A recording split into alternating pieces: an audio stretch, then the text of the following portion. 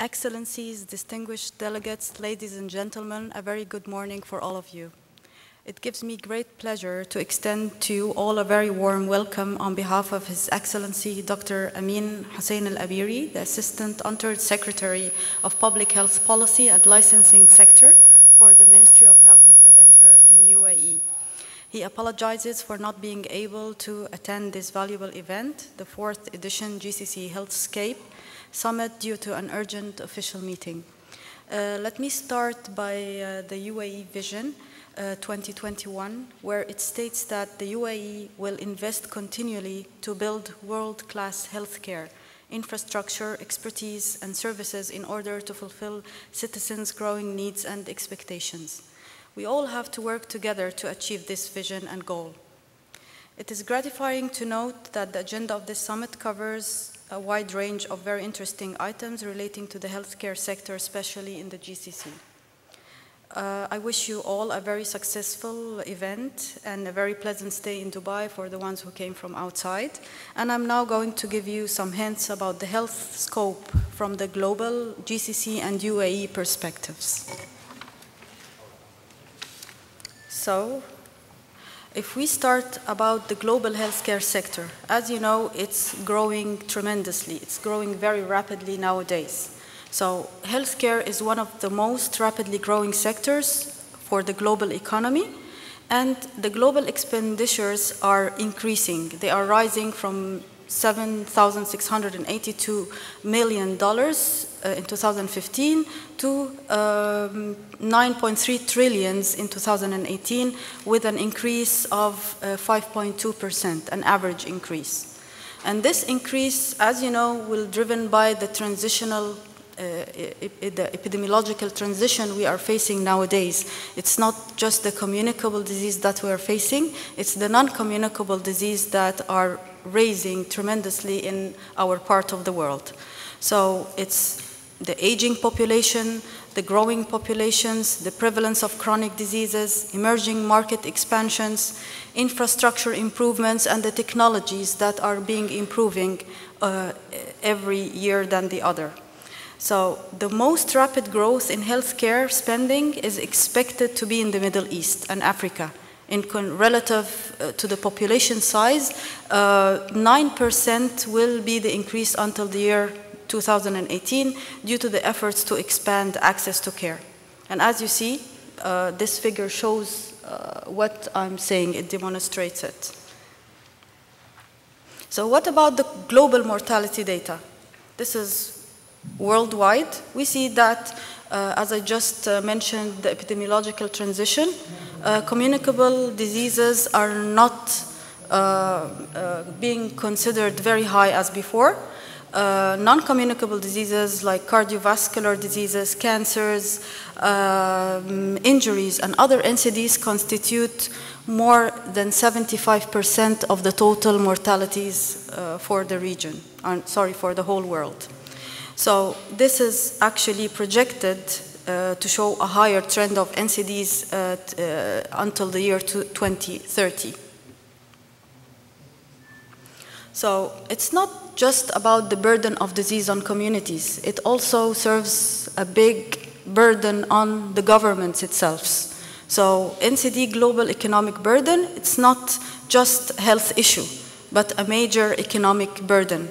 If you look at this figure here, you'd find that there's a projected increase in the expenditure on healthcare systems, being $863 billion in the year 2010, and expected to be 1,044 billion in we look at the global trends in healthcare innovation, we'd find that mainly there are three different big items we're always talking about.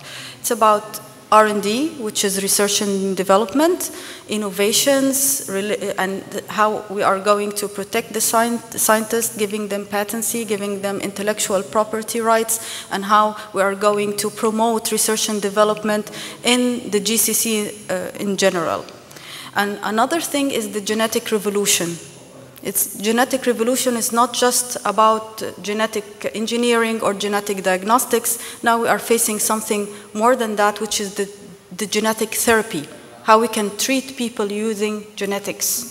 And also a third thing is the enhanced communication technologies, how we are going to use telemedicines, how we are going to use distance way of treatment to different populations.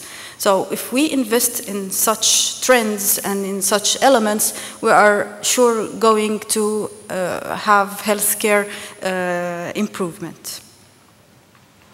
If we look at the GCC, we looked at the global, I gave you hints on the global level, but if we look at the GCC figures and facts, we see that the populations are being changed in the GCC. It's not just about increase in the number of the population, but the consistency of the population itself. In this figure here, because it's very small on the computer, but if you look at 2015, for instance, only 3% of the population are over 65 years. While if you look at the projected estimated figure in 2050, you'll see that 20% of the population will be over 65 years. And this is something we have to be aware, and we have to have futuristic plans about it. We should not wait until this happens. We have to align with this increase, because this increase is also having certain NCDs that comes with it. For instance, like increase in hypertension, obesity, cancer rates, heart conditions, and we have to be aware about all those lifestyle-related diseases that we are for sure going to get a higher prevalence if we didn't do anything about it. For instance, here is a projected rate for diabetes. You know, diabetes is one of the problems that we face in the GCC region. In 2000, this is what you see here is a figure seeing the projection in 2030. If we don't do anything about diabetes, this is the percentage of change, 95% until 207%. And this, it can be, the ranking can be this, or the GCC countries can come in different rankings. So if we look at the GCC pharmaceuticals, for instance, we look at the industry outlook when we come to the field of pharmaceuticals. You see that healthcare expenditure increases, pharmaceuticals revenue sales will also rise. So the size of the pharmaceutical sector would be impacted by and shift in disease mix to life-related diseases. And if there are any pharmaceutical companies there, you will note the difference. Always the medicines for the lifestyle diseases are shifting to a rise. This is primarily because the private sector participation rises and the local manufacturing facilities develop, and thereby sales of local drugs are expected to increase, which is a very good thing because we actually want to improve the local markets for pharmaceuticals in the GCC. Moreover, as many patents of branded drugs are expiring during the years of 2015-2016, manufacturing of cheaper generic drugs is expected to increase. And based on growth of generics, manufacturing in the region shift in disease profile, pharmaceutical sales is expected to grow in the range of 6 to 8 complex annual growth rate, compound annual growth rate, during 2010 to 2020, and in the range, which is in the range of $11.6 billion.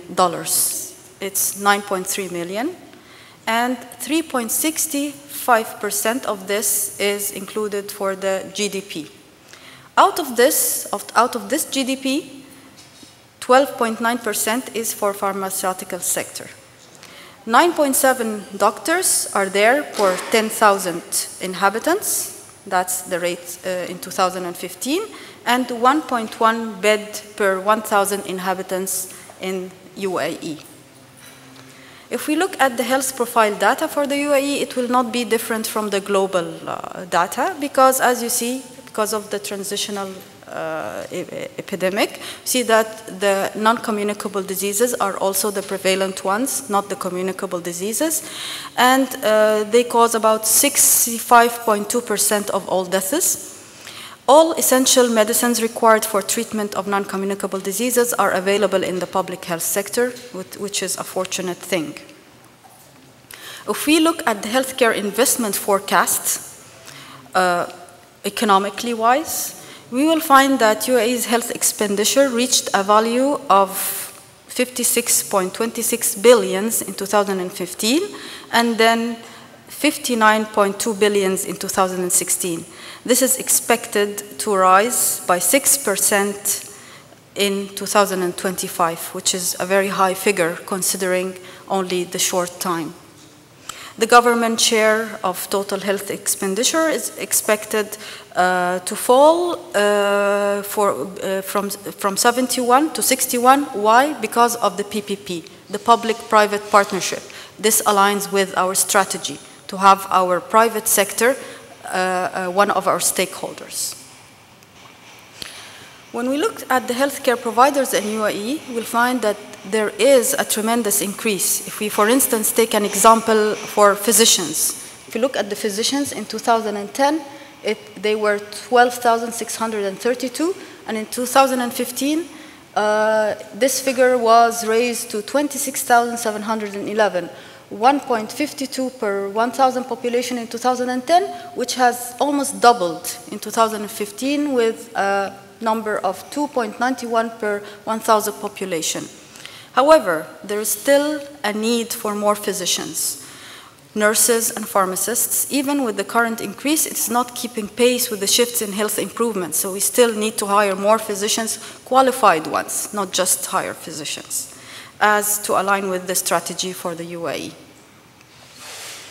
What about the pharmaceutical market? It actually takes the same pace like the healthcare system. I will not go through all the figures, but by 2025, there will be an increase of 0.79% of the GDP related to pharmaceuticals, and also even the number itself will increase. What about pharmaceutical trade forecast? Pharmaceutical imports stood to 8.78 billions in 2015, while the exports stood to 3.37 billions in the same year.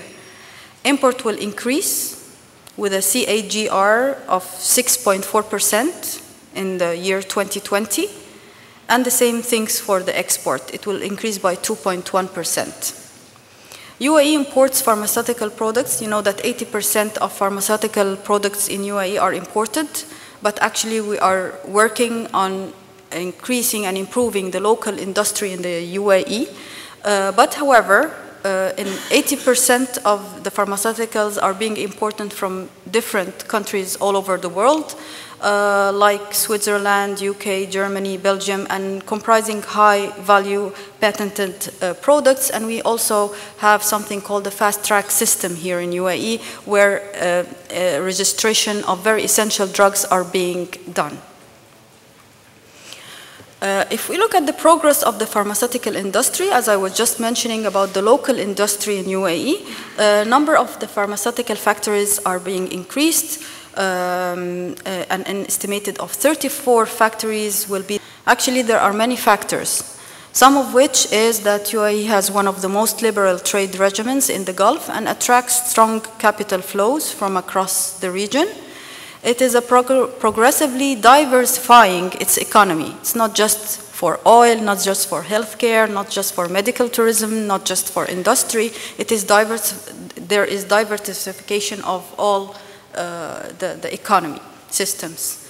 And it is one of the more developed markets in the Middle East with strong healthcare infrastructure, a strong patented drug market, largely as a result of the country's preference for the latest medicines and the high technology procedures. And the local manufacturing industry is actively being improved. At the end, also, the increase of the population numbers, including expatriates that are being here, leading to significantly higher healthcare expenditure and flourishing trade market. So, as I mentioned in my speech, the UAE 2021 vision states that we want to have a world-class healthcare. By doing so, we fulfill the citizens' growing needs and expectations, and it's one part of the whole UAE vision. According to the Ministry of Health and Prevention Strategy Roadmap of 2014 to 2016, and alhamdulillah, we have managed to fulfill all our strategic objectives for this year. I will just tell you that our vision is to the sustained health for a community, enjoying comprehensive health care and long life. And we actually distribute this on different pillars of care, one of which is the health system with international standards. Through, for instance, regulatory continuum, like legislations and policies development. By the year 2016, as you see, we have 8 legislations that have been released, one of which is the Medical Liability Federal Law by Decree number 4 for the year 2016, and this actually will make a rise of the improvement of the healthcare system in the country. It protects the patient's rights, it even protects the healthcare provider rights, give them a legislative way of knowing their duties and their rights at the same time. It regulates all the private medical facilities in the country. We have the Organ Transplant Regulation Federal Law, Communicable Disease Control Federal Law, and the National Strategic Stockpile Decree and its Cabinet Executive Decree. These are just examples of some of the laws and legislations that have been developed and released. Excuse me, there's something in the noise. Of activities related to the quality and safety of drugs in the UAE, starting from establishing a registration system and procedures to trade medicines and register pharmaceuticals. We have to monitor compliance with the legislations and regulations. We conduct surveillance on drugs and pharmaceutical supplies under the pharmacovigilance system. We protect the intellectual property, conduct required analysis, and control drug price, profit margin for the pharmacies and the distributors. And as I mentioned before, we always try to bridge the gap between the private and the public sectors.